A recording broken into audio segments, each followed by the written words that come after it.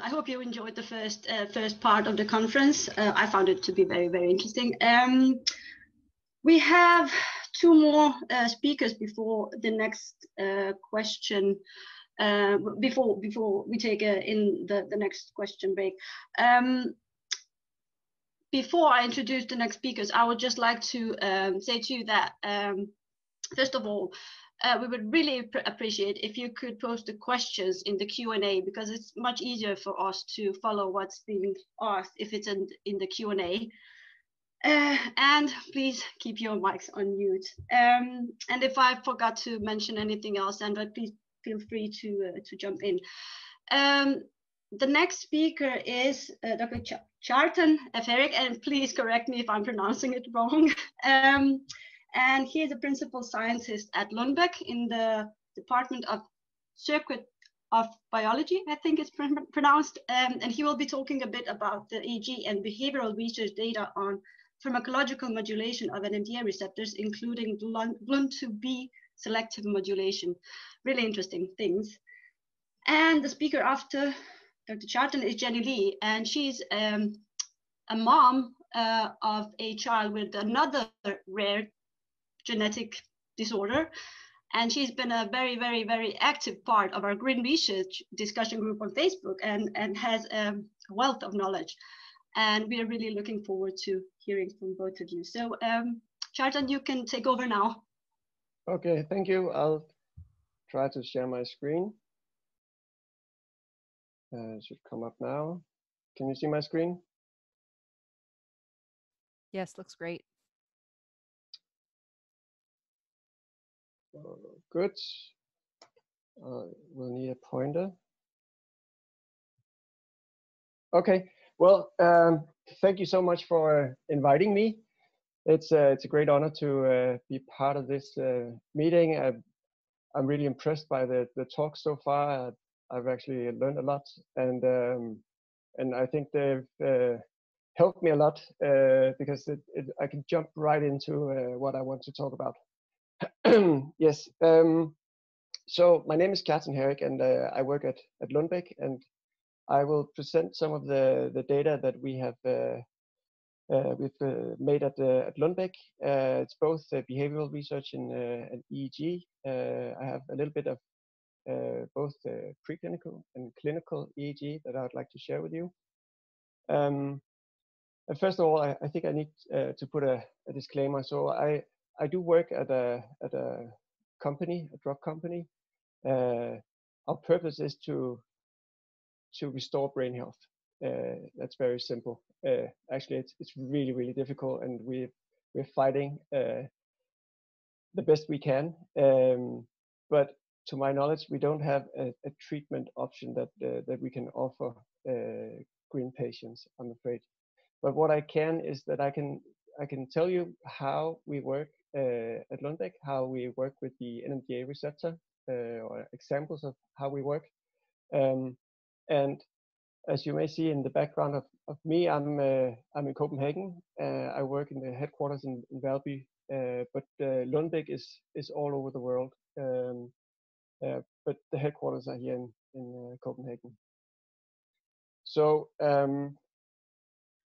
I put down the questions that I thought were the most important to discuss, at least from my perspective. So first of all, I would like to tell you why I studied the NMDA receptor, because I come from a slightly different angle than you guys, I think. And I would like to stress how important the site of action is when modulating the NMDA receptor. And also why timing is of importance. And I would like to come into why this or how the data that we have constructed translate to humans. So in the end, I think we can discuss how a brief inhibition of the NMDA receptor is relevant for GRIN patients. And I'm sorry, I have to throw out my son. I'm working from home as so many other people are. Excuse me for that. Okay.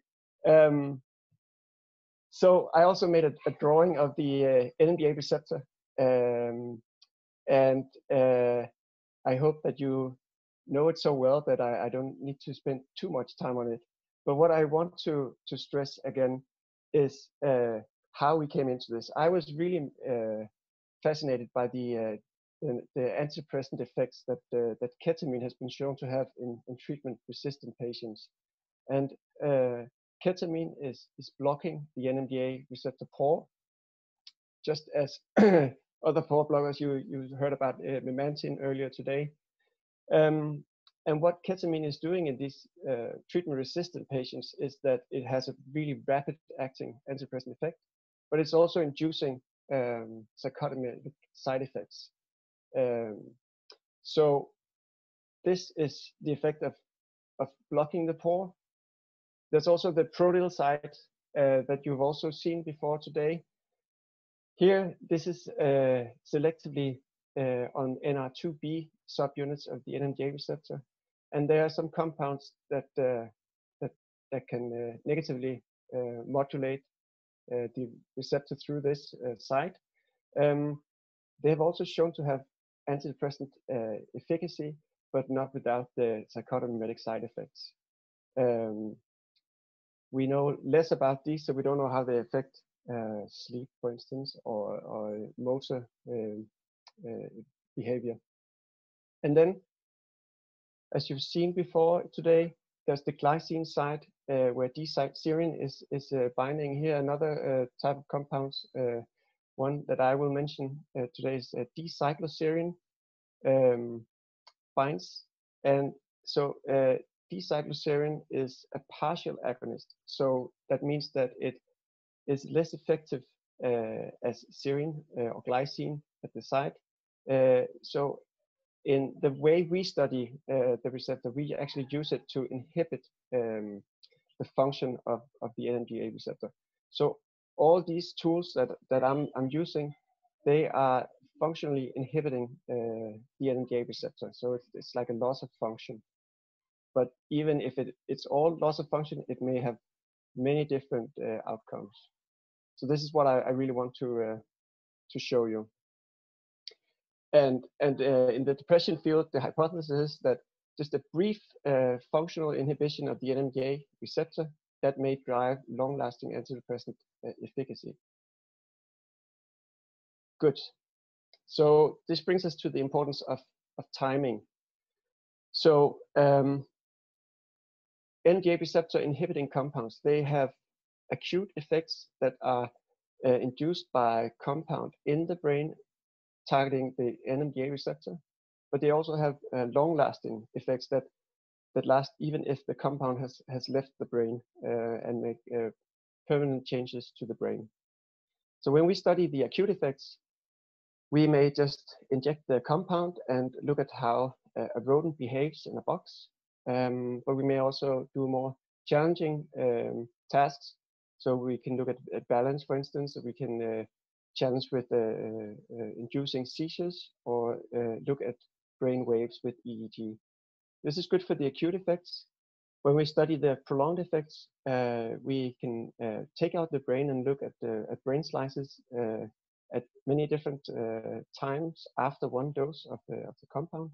And there's also a behavioral test where rats or mice swim in a pool of water, and this may actually also be affected by just one dose of the compounds. So what I will tell you about today is the effect of single dosing of one of these compounds. So if we take the basal locomotor activity first, all of our studies that I'm going to show here in the presentation are done in rats, humans. So what we do here is just taking a rat, injecting a compound, and then put it in a box, watching what's happening. In these boxes, there are photo beams, so movements of the rats are counted. And this is what you can see here in these figures. You see the count of movement. And is that a question or no? Okay. So when we dose different doses of ketamine that blocks the pore, then the high dose of the highest dose we tested would induce hyperactivity. And this would also be the case that you had actually long-lasting increases in activity levels by a compound that selectively inhibit the NR2B receptor subunit. But when modulating the glycine side, it did not affect motor behavior. And of course, the effects of ketamine and the MK0657 compound look very different, but that has also to do with the time the compound is in the brain. So it's actually mimicking the exposure of compound in the brain. So we can also challenge the rats by putting them on a wooden beam and ask them to to balance and cross the beam. And we did this also for the 3 types of compound, and ketamine at a dose that did not affect basal locomotor levels seriously disabled the rats so that they could not balance. So what you see in the gray column is how many times the rats slip when it's trying to pass the beam, and sometimes they even fell off the wooden beam. They don't fall that far, I can tell you. And at the highest dose, they could not even walk. So that is seriously affecting the balance of the rats. On the other hand, the NR2B subunit blocking agent did not have any effect on balance. And if anything, these rats, they seem to be more alert, and they were faster to cross the beam. With the glycine side partial agonist, the D-cycloserine, they seem to be more relaxed, slightly sedated at the high dose, but they did pretty well even at the highest dose, where they got so contrary to the NR2B NAM, they were more sedated, whereas the 2B NAM made them more alert. Yes. So we also often test compounds like this on the protective effect on induced seizures. So there's a test called the maximal electroshock threshold test, where you test the anticonvulsant efficacy of a compound. And this is very sensitive to NMDA receptor inhibition. So even if GRIN patients may have epilepsy, the acute effect of blocking the NMDA receptor is actually protective towards convulsion. So here both ketamine and D-cycloserine. So this is for ketamine dose response. So the higher the dose of ketamine, the more it protects against seizures. And here it's a time series, so it shows how the effect wears off with time. Over here we have the D-cycloserine, so there's also a dose response effect of D-cycloserine, and that wears off but slower. So by inhibiting the NMDA receptor, we protect against convulsions acutely, and this is only while the compound is on the target. So this brings us to EEG. So this is it's more time consuming to construct these experiments. You have to go through surgery with these rats. We implant electrodes in the brain. So I'm trying to show you with this primitive movie how we put a screw in the skull to record EEG, or ECOG it's also called here. And then we also put some electrodes deep into the brain to record the activity. And this is of course not how it really looks, but it's to symbolize what's going on. So here are pyramidal neurons firing action potentials, and this is recorded by the electrodes, and it's acquisition by our acquisition system. And these signals we treat in different ways, filtered, to either get the activity of one single neuron or populations, so thousands of neurons. And we try to look into how the oscillatory activity at different wavelengths are change with time. And normally it's quite stable. So this is what we do. We construct heat plots where blue is low activity and red is high amplitude activity. But then with if we give a compound a challenge, then we see changes in the different frequency bands. So you have, for instance, more fast oscillations and less slow oscillations. And we normally baseline normalize this to make the effects even clearer. So this movie was made by one of my former colleagues who was very nice to help us out here. So these are examples of these heat plots where we compare ketamine and D-cycloserine and another compound called DOI. It's actually closely related to LSD.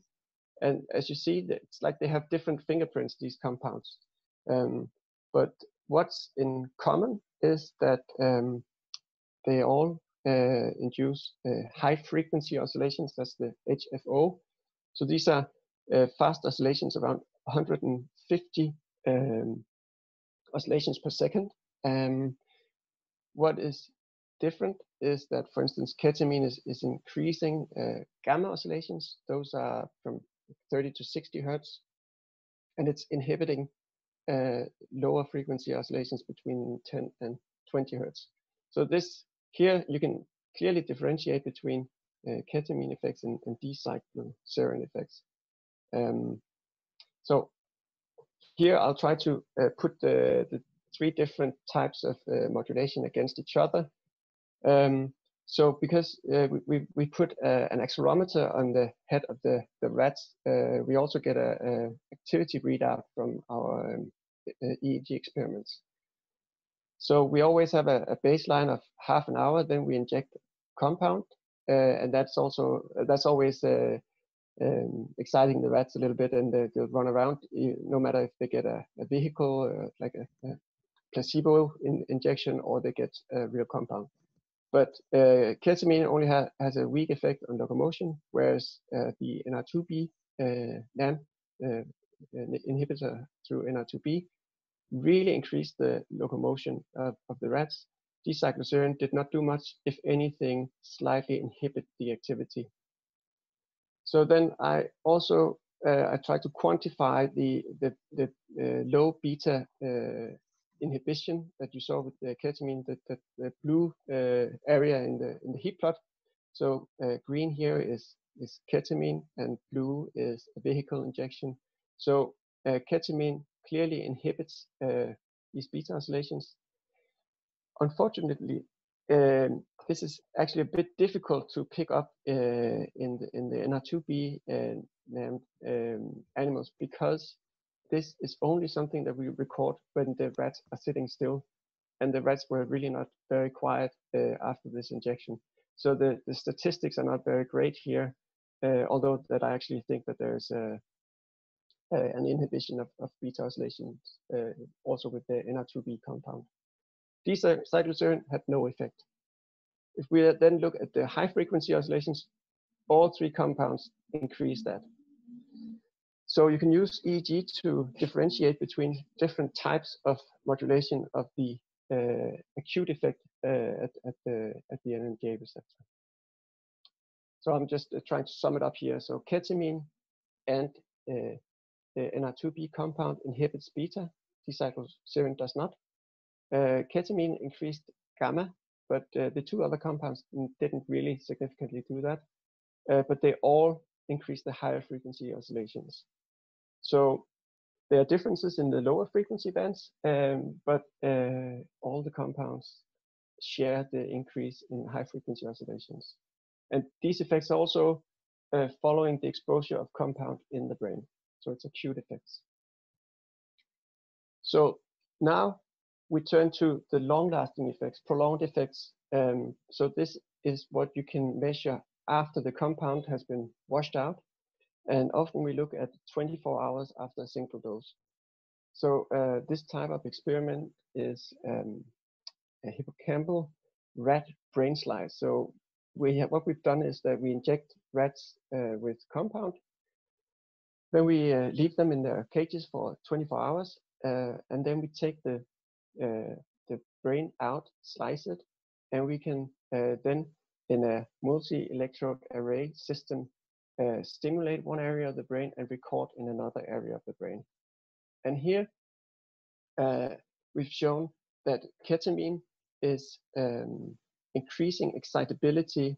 So what we record is a field potential, and this is excited by ketamine. So less current is enough to induce a strong signal here. So ketamine, 24 hours after ketamine injection, where ketamine is completely out of the body, something has changed in the hippocampus. And this we also record with D-cycloserine. So both of these compounds, they can increase these currents, and they are mediated by AMPA receptors. So this is the AMPA receptor somehow taking over because the NMDA receptor has been inhibited just for a short while. Then I mentioned this SWIN test. It's called the PROSALT SWIN test. It's a rodent behavioral test that has been used for many years to evaluate the effect of antidepressant drugs. So it's not like the rat is depressed, but it's stressed by having to swim in a bowl of water, and a coping strategy to this is to just float and relax. But antidepressants have this effect that they make the rats swim for longer.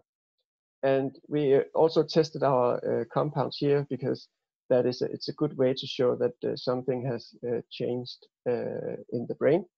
And ketamine is known to have an effect 1 day after treatment. So again, you dose, leave the rats, and then test them 24 hours later. And both ketamine and D-cycloserine would decrease the immobility 24 hours after dosing that. So that means they swim more. The contract research organization that did these experiments for us also tested S-ketamine. So that's one enantiomer of ketamine that is very potent. And there they could actually see an effect that lasted at least 7 days after one injection of ketamine. So just inhibiting the NMDA receptor for a brief period, so less than only a few hours, is enough to induce long-lasting changes in the brain. So this is a very densely populated table. It's to show how the site of action is important. So I list the different types of assays that we have used, and to help you, I put some boxes around these numbers. So what is in common for all of the compounds that inhibit the activity of the NMDA receptor is that they protect in seizure assays, and they also induce high-frequency oscillations, and then they have long-lasting effects. And of course, I have not tested the NR2B NAMs here, so I can't really for sure promise you that would also happen. But I've seen other data on this. So then, what is the difference? So only the NR2B compounds and the pore blocking agents increase locomotor activity. This is what you have here. So resting state, EEG, LMA, that's locomotor activity, MOD-R, that's motor activity as well. So that is increased by these compounds. and then they also tend to decrease the slower oscillations in the EEG. What is special for NR2B negative modulators is that they have absolutely no negative effect on the balance in the beam walk, whereas ketamine was very disruptive, and at high doses, D-cyclocerin was also sedative here. And what is specific for the glycine side modulation is that no matter how high we dose this compound, it would never induce hyperactivity. So how does this translate into human behavior or EEG for that sake? So we asked some colleagues at King's College in London to run an experiment for us where they tested 2 doses of D-cyclocerin, 250 milligrams and 1 gram of D-cyclocerin against half a milligram of ketamine and placebo. So what they did was to place a cap with an EEG cap on the healthy volunteers, and then record EEG before dosing and at the time where both compounds were present in the brain, and then at a later time point where ketamine had been washed out of the brain, but D-cyclocerin would still be present. And then they also did a lot of other tests, for instance, to assess the effect on dissociative side effects. And let's start with the psychotomimetic effects in healthy volunteers. So these 2 graphs show the effect of D-cyclocerin before, when D-cyclocerin is at its highest concentration in the brain, and then at a later time point, there's no effect on the psychotomimetic scores. Ketamine has a really high impact at when it's in the brain, but it is quickly flushed out of the brain. Placebo did not really have a strong effect. So again, here we can differentiate between blocking the pore and targeting the glycine side at the NMDA receptor. So then the EEG is, I think, really interesting because that really show a great translation between the rat and the human. So this orange or reddish line here is ketamine, and it inhibits the lower frequency 10 to 20 up to 30 hertz oscillations, just as in the rat. But placebo or D-cyclocerin had no effect here, just as in the rat. Ketamine is inducing gamma, and that was also strong in the rat. D-cyclocerin is not doing that. But again, ketamine and D-cyclocerin increase the higher frequency oscillations. So this supports that D-cyclocerin and ketamine elicit similar but not identical neurobiological effects, and this is something that we can record in humans. Yeah. So let's return to the questions from the beginning. So you know why I was studying the NMDA receptor, because I was fascinated by these rapid-acting antidepressant effects of NMDA receptor antagonists. And I tried to show why I think the site of action is so important. So loss of function, that can be many different things depending on where you hit at the receptor. And then, of course, the timing is of importance. What I have studied is only a brief inhibition of the NMDA receptor, and this, of course, does not compare to a genetic deficit. I think for the EEG, there's a very good translation to humans. So this can also, of course, be a back translation. So if you have genetic models of GRIN mutations, then perhaps there's a good chance that they would also translate. This is my belief. And then the big question is whether this really translates, and I guess this is what we should discuss afterwards. So that was what I had to say. I'd like to acknowledge all my great colleagues at Lundbeck, the people helping in the lab, PhD students, and department heads, and many more, and the people at King's College who did this really, really important clinical trial. And then our friends in Barcelona, Francesc, Artigas, and Pau, who were supervising Maria Amat Forrester, a great PhD student that is not a PhD student anymore, but they're working here at Lundbeck. So that was it. Thank you very much. Okay, thank you very much, Kjartan. It was really, really interesting. Now, because we are running a little bit past time, I will quickly introduce our next speaker, Jenny Lee. I hope you're ready, because I can see you. Yes. Can you hear me? Yes, we can hear you. As I previously mentioned, Jenny Lee, she is a mom of a child with a different genetic disorder, but nonetheless, maybe even more complex than our GRIN children. So she has a wealth of knowledge. And over to you, Jenny. Thanks. Let's see.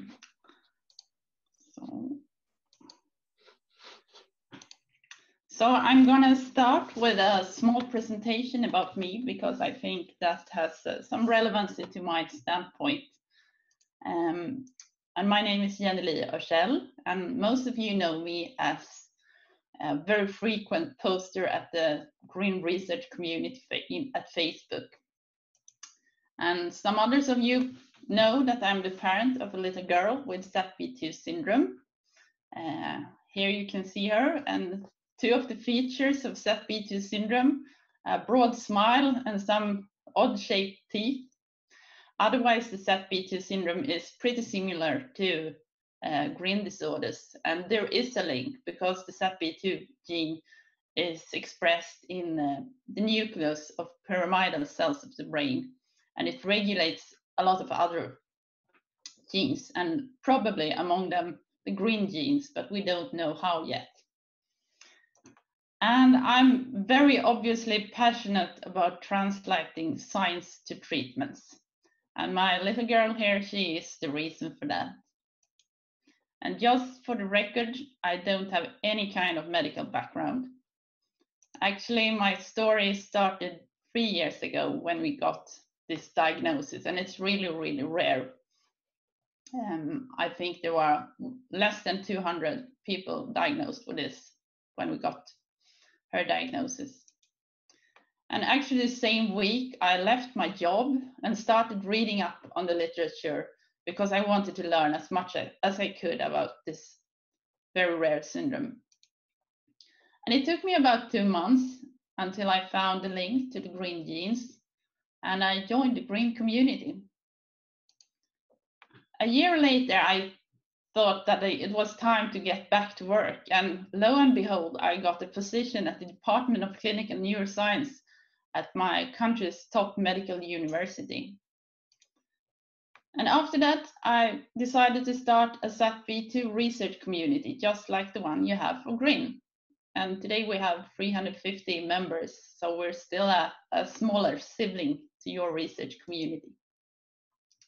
And I also started to contact researchers. In the beginning, I had the questions, but after a while, people started to ask me things. Half a year ago, I was asked to co-author my first scientific article on EEG abnormalities in the syndrome, and I actually have another article in the pipeline. So as the cherry on the top, today I'm here as a speaker at the 3rd European GRIN Conference. And it's been a very exciting journey, of course, but most important is, of course, that I've been able to use insights from my own research to raise the quality of life for my family, My kids means the world to me, and they are my motivation. So here's my presentation, and it's called Beyond the NMDA Receptor. And why is that? Well, we've been focusing a lot on this lately, and this is the NMDA receptor, and you can see the flow of ions through it and a couple of substances that act directly on it. And it is a great approach. I mean, once we find drugs that can modulate this flow through the receptor, we will be able to help many, many, many GRIN individuals. But there is certainly more going on in GRIN than just this receptor and the flow through it. And more, there are many, many ways to look for solutions. We will get some solutions if we look at GRIN disorders this way, as a receptor. But we can look at what the receptor does at the synapse, and we will get other solutions. We can look at whole organs and how they interact with others when there are mutations. We can look from the outside, like a physician, and see what kind of solutions can we find for what we see. We can look at behaviors and try to treat those. We could look at EEG abnormalities and try to treat those. We could take the genetic approach, and our solutions will probably be gene editing. We can look at cells in vitro, or we can look at animal models. And depending on how we look at GRIN disorders, we will get different solutions. Another thing I find really, really cool is that almost all disorders that affect cognition, memory, and behavior, they share some mechanisms. And this is regardless if the origin was genetic or if it was acquired from an injury or caused by an immune hit. And what this means is that rare disorders like GRIN disorders or SAPP2 syndrome are very similar to other disorders. And it means that treatments for other disorders may apply to GRIN disorders. And we don't have to do everything from scratch. We can save money and time this way. And this is the foundation of a rare parent strategy, because a rare parent seldom has research budget or animal models or a lab. We have to be very, very smart. So once we find how our disorder relates to these common mechanisms I'm talking about, we can apply a divide and conquer strategy to manage symptoms. And so what are these common mechanisms I'm talking about in brain disorders? Well, I show you a few. And when you look at them from the top, it will look like a scrambled jigsaw of pathological puzzle pieces. So we have disturbed EI balance, oxidative stress, blood-brain barrier disruption, neuroinflammation, poor myelination, mitochondrial dysfunction, and so on and so on. There are very many of them. And the great question here is, how do they all fit together?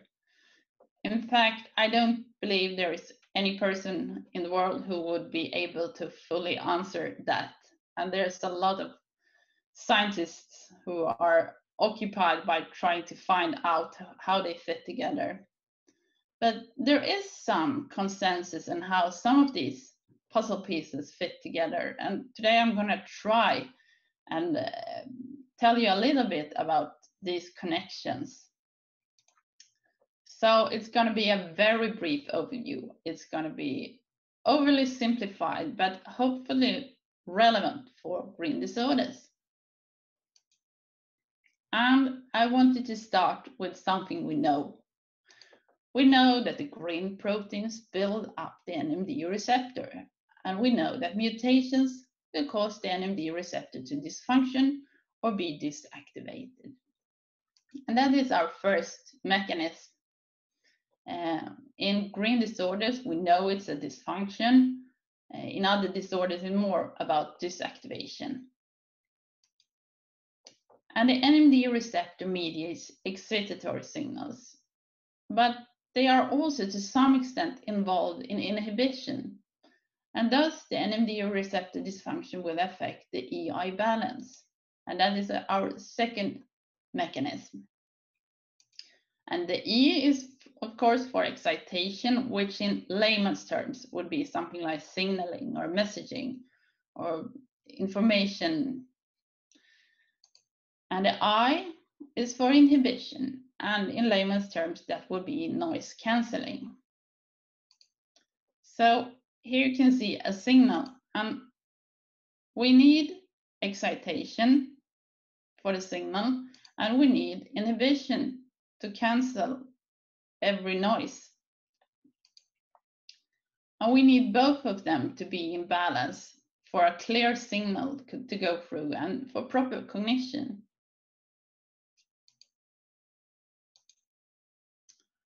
So this EI imbalance is a well-recognized cause of epilepsy.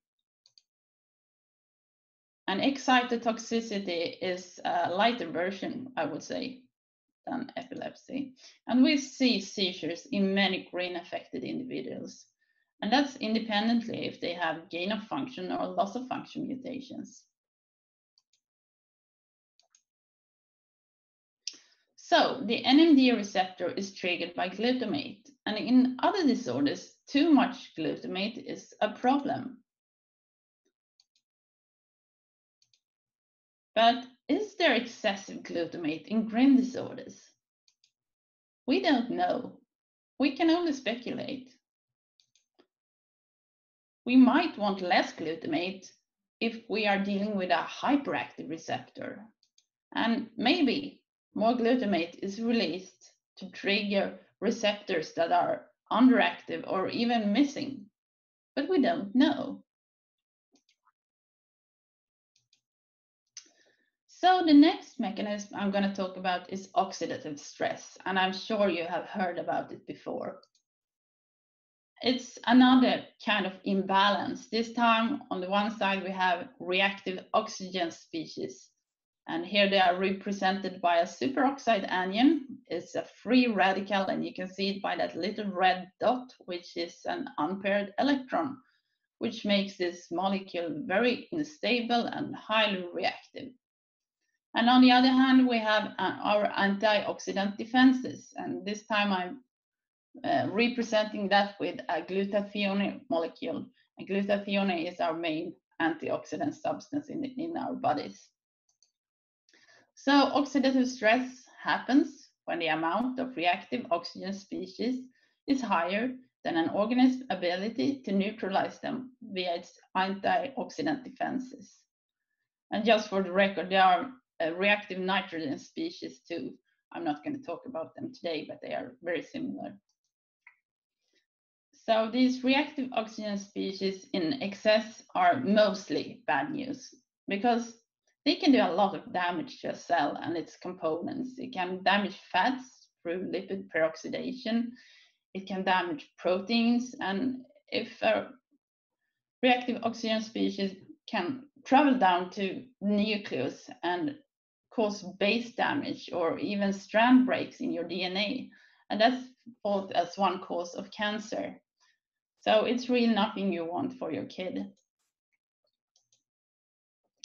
Oxidative stress happens in all brain disorders.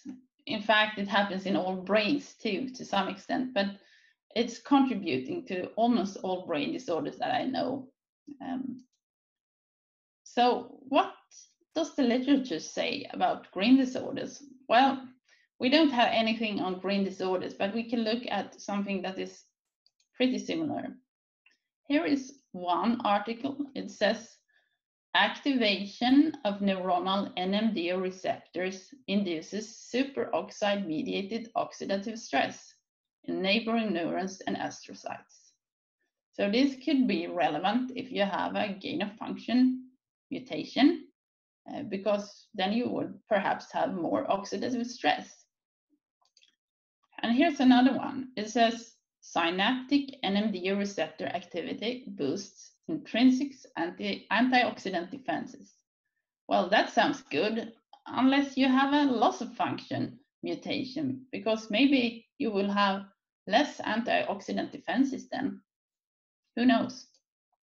And the third one, does the redox balance of the brain, acting in no small part via glutathione, controls NMDA receptor activity? So it looks like there is a reciprocal relationship here between the NMDA receptor and oxidative stress. And I'm going to add all these relationships to our figure here at the left.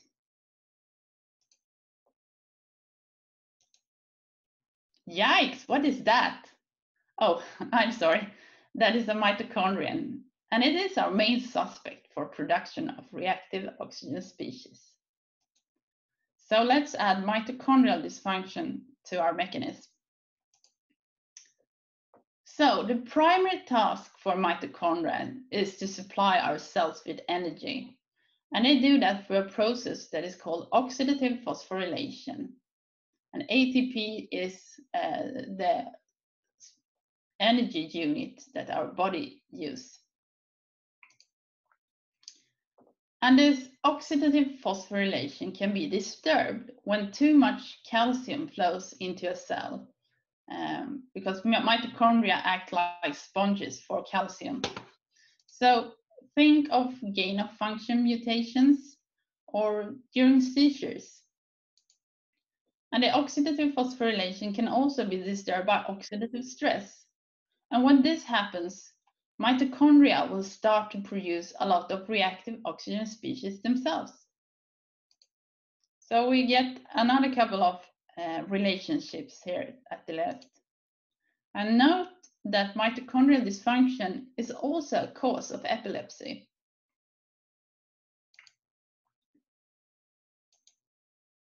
What does the literature say? One article says excessive activation of NMDA receptors in the pathogenesis of multiple peripheral organs via mitochondrial dysfunction, oxidative stress, and inflammation. And here's another one. Mitochondrial dysfunction is a primary event in glutamate neurotoxicity. And this one was on the NMDA receptors.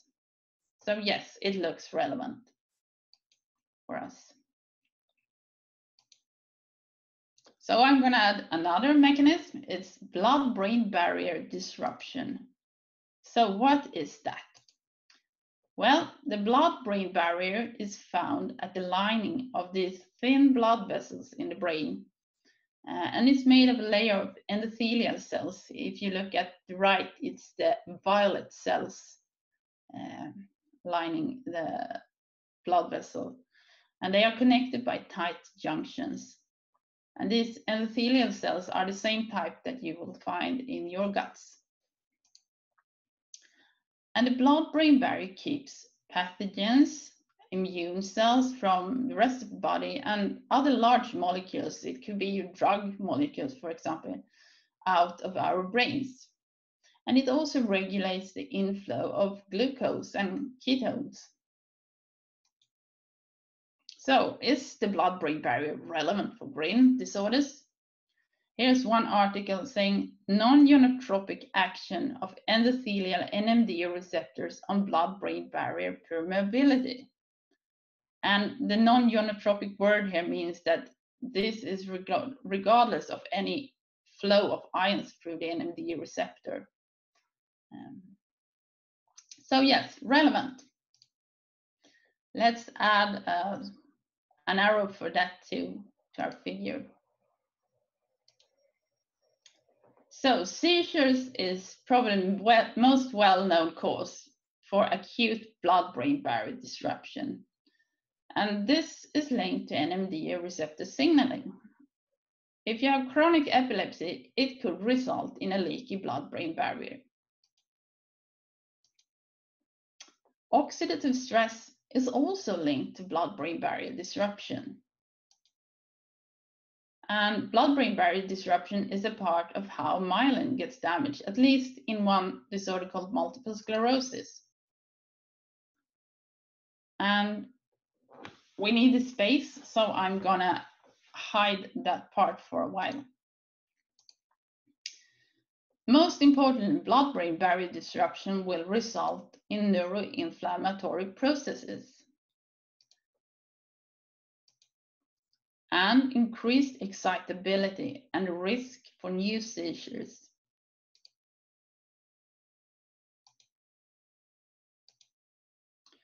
So what does the literature say about this neuroinflammation?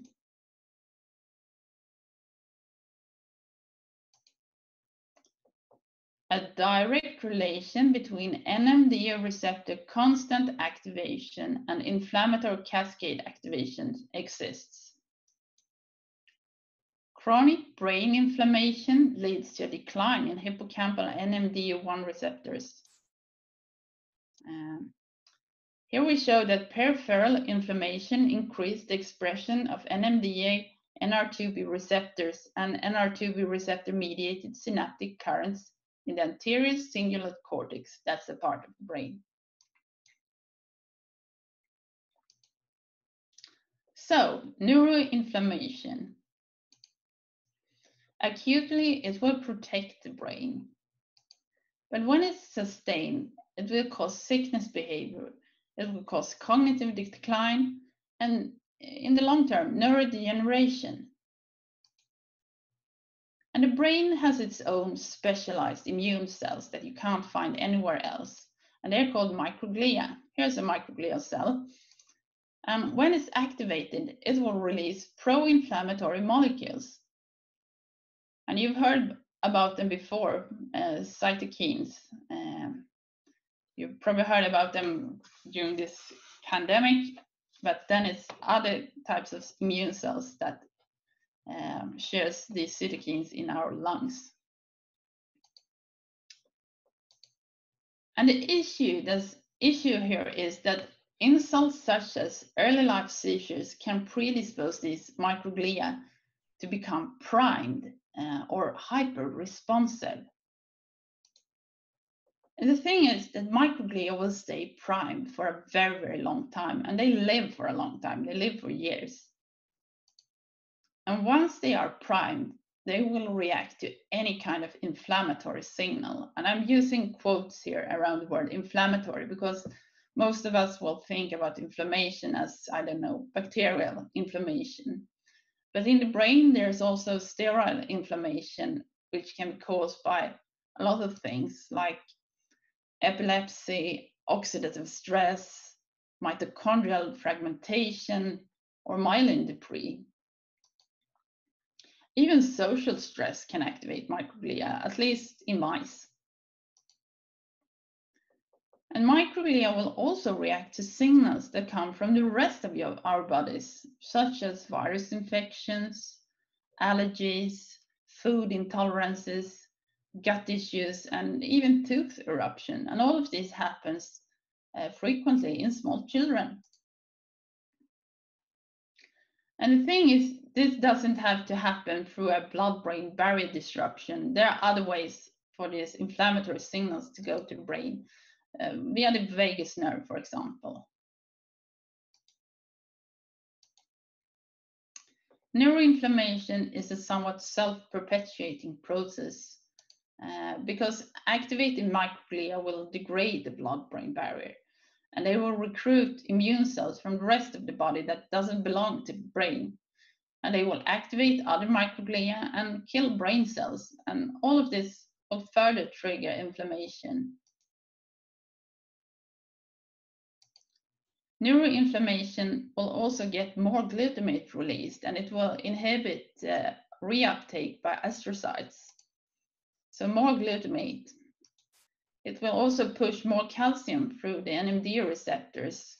I think that is through an effect on the NR2B subunit. I can't remember right now. And it will reduce GABA inhibition by acting on chloride transporters. And it will get more reactive oxygen species released.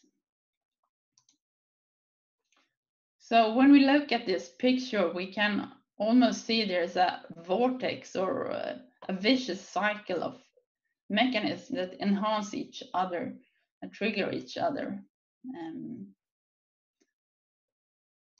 So before I stop this 15 minutes lesson on mechanism in brain disorders, I wanted to add a little bit on behavior at the end, because behaviors is what we see as parents at home, and we all always wonder why is that. So neuroinflammation is in itself will cause sickness behavior, but it will also cause something called tryptophan metabolism to be skewed. And tryptophan goes through two pathways, and one pathway is going to serotonin in the brain. And when it gets skewed, we will get brain serotonin depletion, which will cause behavioral abnormalities. And this has been tested in autism, and what we see then is whirling, flapping, hand flapping, pacing, banging and hitting self, rocking and toe walking. And I'm sure there are parents here who have seen some of these behaviors at home. It will also skew the kynurenine pathway, and that one is very interesting because some of the metabolites there are agonists or antagonists on the NMDA receptor. And of course, the NMDA receptor is linked to the dopamine 1 receptor, so we will see dopamine issues too. Wow, that was a lot to take in on 15 minutes. And I'm afraid there are parents out there who are not thinking, wow, about this, but oh my God, is all of this happening to our kids? What are we gonna do? And I can assure you, I wouldn't tell you about this if it was bad news, but actually there are many possibilities for us to act on this. And I'll show you how. Today, we have our clever researchers who are looking at GRIN disorders from this viewpoint. And they are going to find some really nice treatments for our kids. But as a parent, when I look at this box, I feel like the number of possible treatments is not that big. So what I think is that the rest of us, in the meantime, maybe could take a broader view on the issues, and maybe we'll find other treatments that are applicable to GRIN disorders, because there are so many solutions out there that have been used or trialed for these mechanisms in other disorders. And here's just a few ones that I find promising or interesting, and several of them have been trialed on children. And I even think we have people in the community who have tried some of these. So by looking at GRIN disorders this way, we can understand why the treatments we've tried so far may not suffice. One example would be the anti-epileptic drugs that do not always work for GRIN disorders. Maybe we need to address mitochondria, inflammation, or oxidative stress, and not just the EI balance. And we will be able to find new solutions that solve certain symptoms. And I'm not talking about cures, but how to raise quality of life as soon as possible for our kids and for our families. And some of these solutions will have an impact on several mechanisms at once. I'm a fan of flavonoids because they are so broadly acting. And many solutions will amplify each other. So it's really a divide and conquer strategy, and it's useful for anyone. I believe any parent can read up on these mechanisms, and you don't need to be a researcher for that. You might become one, though. And the greatest answer may not lie where we expect to find them. Just because we call GRIN disorders neurological today, we don't know about the metabolic or immunologic impact yet. Until we know which mechanisms are the most important ones, we need people to turn every stone out there. And maybe you can turn one stone for the team. Thank you for listening. My acknowledgement goes to parents, bloggers, inventors, biohackers, and researchers who taught me stuff that neither school nor literature can. And you can reach out to me either on Facebook or on my email below. Thank you.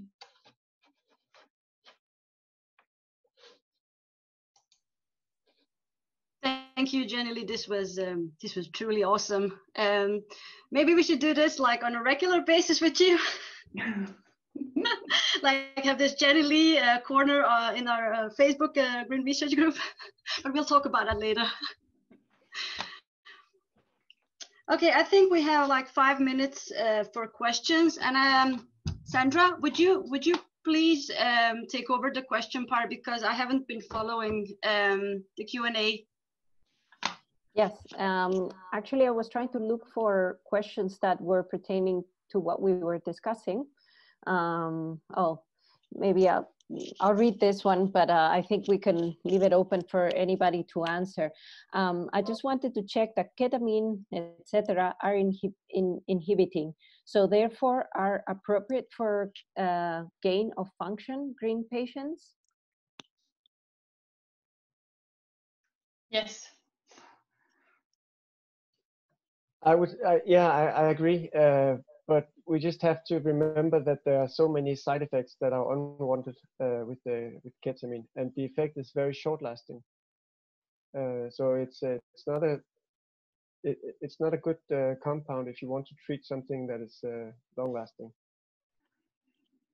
The ketamine effect wears off in an hour.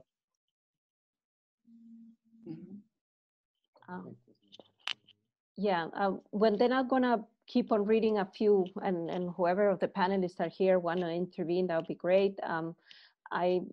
There's another comment here. My 8-year-old grandson has a GRIN 1 gain of function. His only seizures are febrile seizures.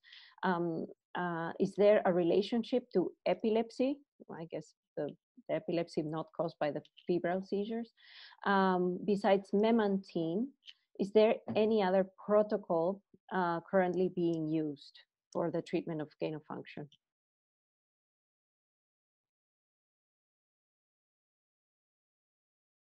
No takers? We can leave that one for the round table discussion then. Sandra, there's one specifically for Kjartan. I think it's from Chavi. Maybe we should start with that Okay. And leave the rest for the roundtable discussion, maybe. Mm-hmm. You want to read that? Ah.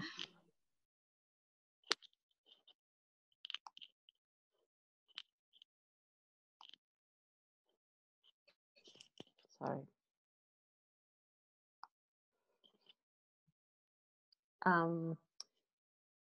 Yes, Kjartan, thank you for your great talk. Several GRIN mouse models are currently available and many others are in progress. Does Lundbeck consider the possibility to adapt EEG recording devices for the mouse models?